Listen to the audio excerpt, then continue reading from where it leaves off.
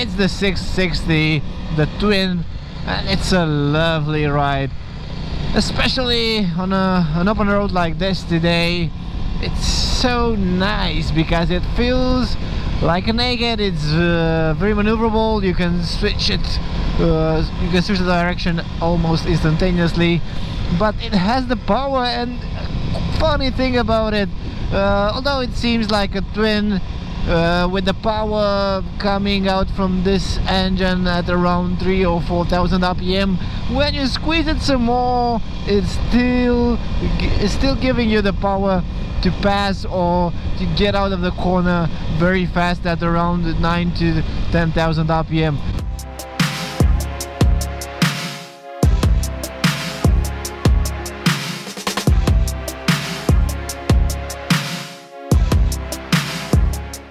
Aprilia just came up with another bike for the 660 power plant that they've built for 2021. Besides the RS, the sports bike, we have the naked, which is the Tuono. It was pretty fun. Went a couple of kilometers outside the city, a couple of kilometers inside the city. It brings out the hooligan inside me, and I want to ride it fast. I want to skid the rear. I want to pull wheelies because although it's a bit underpowered than the RS, right now the gearing is a bit shorter and the bike feels more punchy and more aggressive.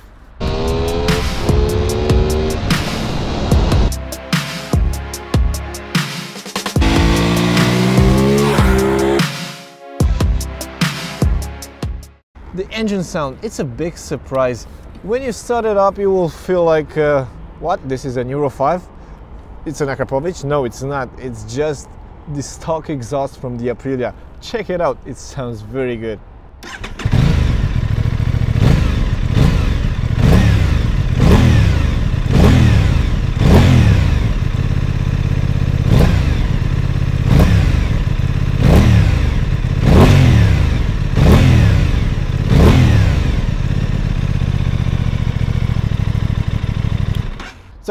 You have all the goodies that the race brother comes with. You have the dash, you have the suspensions that are very plush and work like magic. I think this is a softer setup for the suspension. You have that cool Brembo braking system.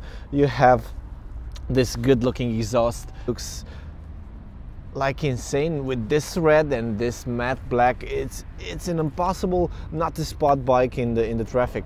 But the most important fact for me is that it feels a bit lighter than the RS, and the riding position, it's changed. Yeah, it's a roadster, I know. I'm going to say changed a lot in this video, but it's pretty nice. I rode all the bikes that I have from other manufacturers, other roadsters in this class. For me, this one feels the best when it comes to twisties. It's very nimble, it feels very agile, and you are very close to the handlebar. You have that wide handlebar, just like on the Tuono. And I think I realize right now what's happening with the bigger brother, the Tuono 11,000, because that one is the best in the roadster class, just because it has the right amount of power and it feels very lightweight and very easy to ride. Some traffic behind me. No worries with this bike. So besides the mirrors that are always coming off when I ride these bikes, it's this triangle that I have with the handlebar, and I'm in close reach. I can switch direction very fast and also bring up some weight on the front end. This makes me feel a bit more aggressive, a bit more able to ride it fast, and this bike can be ridden very, very fast. I went like 160 kilometers on the highway yesterday, and it felt very stable. I know it's not cool because you don't have the wind protection, but you have this large fairing over here, small windshield. I think you can adapt a bigger one.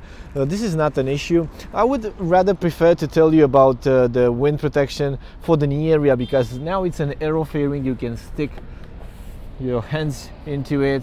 Today was like 10 degrees Celsius and it felt pretty cold. My knees are still kind of cold, but I'm trying to get some heat from this engine covers left and right. So when riding this Tuono, if you ever had the 300cc engine before in the past while growing up, you will get the same feeling. It feels very nimble, very lightweight, and very easy to ride. But the difference is that this bike is very capable. The 660 power plant produces a lot of torque, and it feels quite chunky. You can pull wheelies at 4,000 RPM, and then you can pull another wheelie at close to 10,000 RPM. So don't be fooled by the engine architecture, because this twin can produce a lot of torque, and it will still have some juice to offer while riding high in the revs.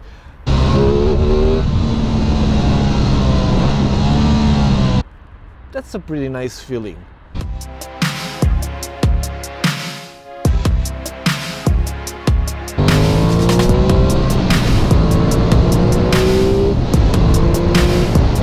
Okay, so forgot to tell you guys that this bike has less electronics than the Speeder brother. Fortunately, you can go at the dealer and buy everything that the RS has. You can buy the cornering ABS, the quick shifter, and everything that you can wish for. But there's a small price difference. You can reach up to the same price as the RS if you wish to have everything. But it's a must to have a quick shifter on this bike. It rides so beautiful, and yeah, with a quick shifter everything would be magic. You can pull wheelies second gear, you can go to the third gear, fourth gear while wheeling. Right now you have to have some experience in order to do that. Don't do that, it's a stupid thing to do, but it will make you feel like you want to do it. I'm glad that Aprilia changed the headlight, because this LED unit, it's providing a lot more light than the usual bulbs. What else? The engine management is pretty cool on this bike. You have the traction control that works like magic. You have 3 riding modes, and you can set it up in individual. You can cut the anti-wheelie. I think not many 600cc middleweight roadster have anti-wheelie, so this one has. It's a pretty cool thing. You can set it from 1 to 3. You can set up the traction control on 10 stages.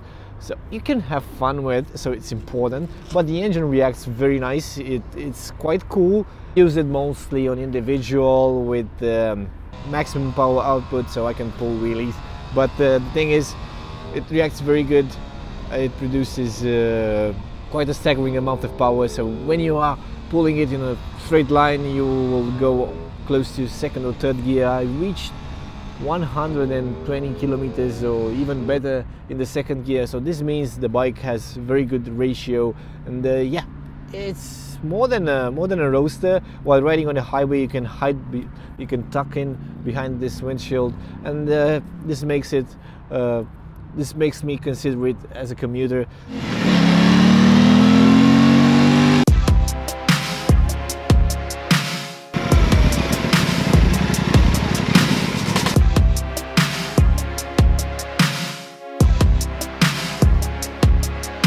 While going slow in between cars, I was holding the throttle steady, but the bike was like whiskey throttling me. But I think this is a matter of getting used to the way the throttle responds.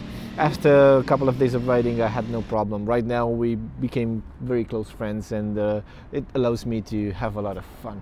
A thing is for sure, I'm a huge fan of Italian bikes, and this Aprilia Tuono 660 proves me that they have a matter of doing things when it comes to handling. So right now this is a roadster, it's a naked, and it reacts very good in between cars. It feels short, and it's very easy to go in between lanes while the cars are stopped at the stoplights.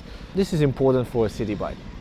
If you're thinking about riding it like a hooligan, just like I told you before, you can put it on the individual riding mode, and you will have the ABS for the rear off, and you can skid the rear. But if you want to do stoppies, the front end will lock up very easy without any huge effort, so the brakes are very damn good for a bike like this. So in order not to get confused, guys, the Tuono doesn't have an IMU. You can buy this unit from the dealer, and with this unit you will also get the cornering ABS. So what do you think about this saddle? It looks bigger than the one on the Tuono, the big Tuono, the 1100.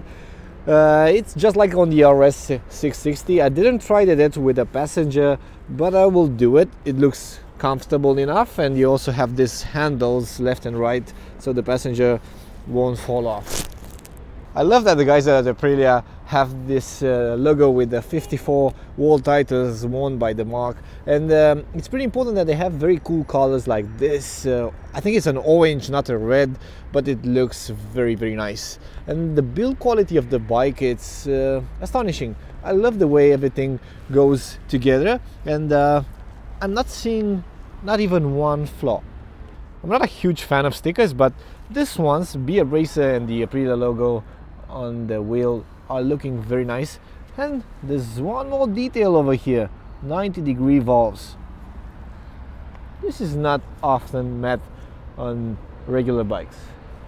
Maybe you're imagining that the seat height is pretty low, but you can see my legs, they are not very bent, so this means at 1.8 meters the seat height is pretty high, and I think it will fit a rider close to 1.60 or 1.7 meters, but this is the limit. The thing is, I'm so eager to test it against other bikes in the class, because right now I'm thinking of naming it one of the best, or maybe the best in this segment.